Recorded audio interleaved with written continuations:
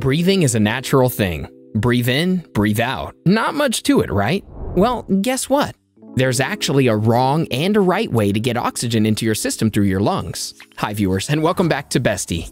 Just by breathing incorrectly, you might be messing up your sleep, mood, digestion, heart, and even nervous system. You can correct all these problems plus be more energetic, have better health, decrease anxiety, and less fear by learning the proper techniques of breathing. And in today's video, we'll tell you what they are. From breathing silently, counting your breaths, watching your posture, maintaining a healthy lifestyle, staying hydrated, and more. Watch until the end to learn about all of them. Number 1. Breathe through your nose. Every breath you take should go in and out of your nose. You can think of your nose as a little factory that refines and prepares the air coming in to be used by the body as efficiently as possible. When you breathe through your mouth, the lungs get more unfiltered air that's raw, cold, dry, and full of viruses and bacteria. So be kind to your lungs and breathe through your nose. If you feel like your nasal passages are too tight to breathe through, that's probably because you've been breathing through your mouth for so long that your nose has adapted. It usually doesn't take more than a couple days of nose breathing to open up your nostrils again. Are you a nose breather or a mouth breather? Let us know in the comments below. Number 2. Maintain a healthy lifestyle. Regular exercise keeps your lungs functioning well, and a well-balanced diet can help you stay active. Avoid large meals and foods that cause bloating to prevent the abdomen from pushing up and limiting the diaphragm's movement.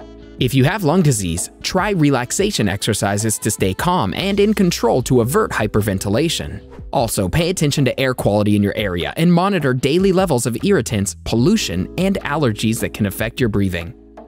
Breathing out of your nose will be more of a challenge when you're sick and have nasal congestion, but staying hydrated can help. Hydration helps thin secretions and helps the mouth and throat add humidity to the air you breathe. Ask a doctor about over-the-counter prescription medications that reduce nasal congestion, and make sure to get your annual flu vaccine. Number 3. Build up your stamina. Though it might be hard to exercise while you're short of breath, working out is often one of the best things you can do for your heart and lungs. A daily walk or another type of exercise will strengthen the muscles you use to breathe and make your body more efficient at using oxygen. Be sure to check with your doctor first. Number 4. Breathe silently. Coughing, snoring, sniffling, and so on are suboptimal breaths in disguise. It's easy to neglect all the sounds we make, but a breathing pattern that contains a lot of them puts a considerable strain on your body. The breath loses its rhythm. Before we sigh or cough, we usually take a big breath, which leads to irregular breathing. Snoring means we have to compensate through breathing faster. A lot of us breathe quicker and louder when we talk.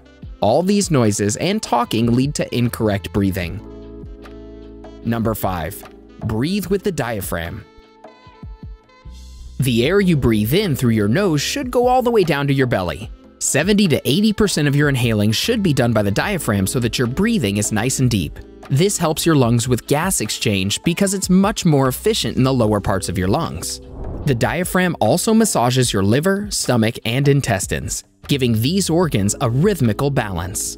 Your immune system gets the help it needs to get rid of the waste products from the bowels. The pressure in your chest and belly is decreased, so your heart doesn't have to work as hard. The chest becomes more relaxed, and so does the neck and shoulders. As a result, the likelihood of pain in these areas goes down. Number 6. Keep it simple. Sometimes you may overthink breathing, but it's important to remember that your body is built for it. Your respiratory system knows exactly how to tell you to change your depth of breathing, depending on your activity. Along with the kidneys, the lungs keep the blood's pH in a very tight range to allow all body functions to occur. There are receptors in your body that constantly monitor the blood's oxygen and pH levels. They automatically send signals to your brain to tell you how often and how deep to breathe. Number 7. Try not to hold your breath. You may be holding your breath unconsciously, especially when doing activities like lifting or even walking. Try to exhale 2 to 3 times longer than you inhale, but don't force air out. Focus on exhaling during the exertion portion of any movement, especially when lifting. When you walk, inhale in 1 step, then exhale on 2 to 3 steps. Number 8. Count your breaths. You can increase your lung capacity by increasing the length of inhalations and exhalations. Start by counting how long a natural breath takes. If it takes to count of 5 to inhale, it should take to the count of 5 to exhale. You want them to be of equal length. Once you've discovered the count of your average breath, add one more to each inhale and exhale. Do this until you can comfortably extend the length of time it takes to fill and empty your lungs. The point is to avoid straining or being uncomfortable. It should be a gradual and easy process. Number 9. Watch your posture. Since the lungs are soft structures, they only take up the room that you make for them. You want to occasionally sit tall and reach overhead to make more room for them. A simple technique for giving your lungs even more room is leaning back slightly in a stable chair, lifting the chest and opening the front of your body as you breathe deeply. Bad posture can lead to a lot of problems, back pain being one of them. You can manage it by doing correct exercises. To know which ones are best for it, watch the video titled 8 Safe and Effective Exercises for Lower Back Pain. Now back to tips that'll take your breathing to the next level. Number 10. Practice simple deep breathing. Deep breathing can help you get closer to reaching your lungs' full capacity. As you slowly inhale, consciously expand your belly with awareness of lowering the diaphragm. Next, expand your ribs, allowing floating ribs to open like wings. Finally, allow the upper chest to expand and lift. After this, exhale as completely as possible by letting the chest fall. Then contract the ribs and finally, bring the stomach muscles in and up and lift the diaphragm and expel the last bit of air. Number 11. Breathe rhythmically. Everything has a natural rhythm. The ocean waves, the seasons, the moon. Your body is no different. The rhythm of your heart is measured in EKG and the brain in EEG. The hormones in the body follow our natural rhythm. One example is melatonin that's released when you're going to sleep. Optimal breathing is no different. When everything is in tune, your body functions at its very best. Number 12. Protect yourself from pollution. Air pollution is taxing on even healthy lungs. Though people with lung problems are especially susceptible, pollutants in the air can build up in the lungs and cause the lungs to lose function. The more pollution the body is exposed to, the harder it is to clear the junk out of the lungs. For people with asthma or COPD, heavy air pollution can cause coughing and wheezing and contribute to cardiovascular problems. Over time, people with healthy lungs can develop the same problems. It can be difficult to avoid pollution without moving to another city. But exposure can be reduced by minimizing the time in the car and reducing outdoor activities on days when the air is bad.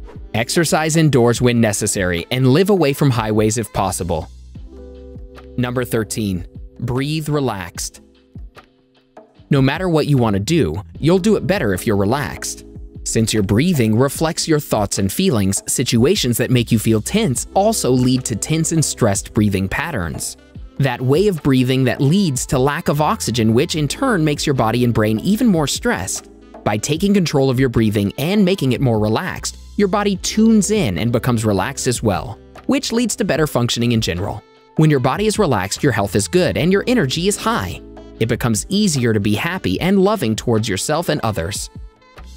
Number 14. Analyze your breathing habits. To change something, you first need to become aware of what needs to be changed. So pay attention to how you breathe in these different situations. What's your breath like at different times throughout the day? How does it change as your mental status changes?